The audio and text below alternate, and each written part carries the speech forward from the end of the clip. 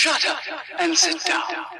Hey everybody, this is Tony Day. I wanted to make this video real quick to show you an issue with the Blackmagic Pocket 4K, and I think it's actually with any of the Blackmagic cameras using the Color Science version 4, and how you can fix it at least in RAW. So I was doing a low light test, and one of the things I wanted to look at was how bad the red channel clipping was going to be, because I'd seen that, I don't know how many times in like basically every video that I've seen of low light testing on the streets.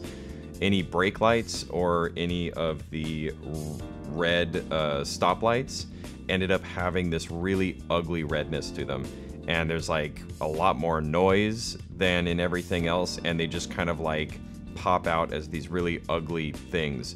So in this shot, this is obviously a close-up of it so that you can see the issue a little bit better, but what happens is that, and I'll zoom in a little so you can see, it almost looks like spaghetti sauce has been thrown over my image. Like anywhere that this red is hitting, it just looks terrible. So this doesn't mean that it's completely ruined. If this was in ProRes, I'm not sure how much I would be able to fix this. Every camera has their own issues, but this is really ugly. I mean, I've seen some really bad like blue channel clipping and red channel clipping in my life, but this, I've never seen it where like it's reflected off and looking this bad. Like compared to everything else, like everything else looks so good. Like everything else looks so good in the shot, except for this one area that I was like, what the crap is going on? So evidently, if you look down here in the Color Science, this is shot in CDNG 4.1. The version 4 has this issue. Like, that's what I hear. In order to fix that, what you need is to create a color space transform node, and then use these settings to make sure that you've got the right color space going on.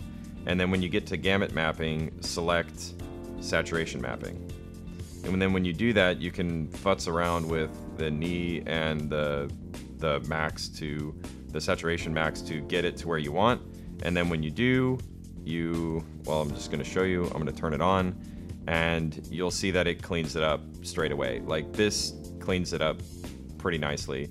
I mean, I could always tint this more like away from magenta or whatever if I wanted to, but that ugliness and the spaghettiness of this area is pretty much gone. And when it's playing, like this is just a still frame, and I'm not sure if the YouTube compression is going to show you how bad it really looked, but basically, if I zoom out, this area was so bad that even in the full frame of view, I could, like, my eye was just drawn straight to it, like every single time. It was so ugly. I'm like kind of person that says if your image is noisy, but people aren't even looking at that, and it's not that distracting, then it's not a big deal. This is so ugly that it is a problem.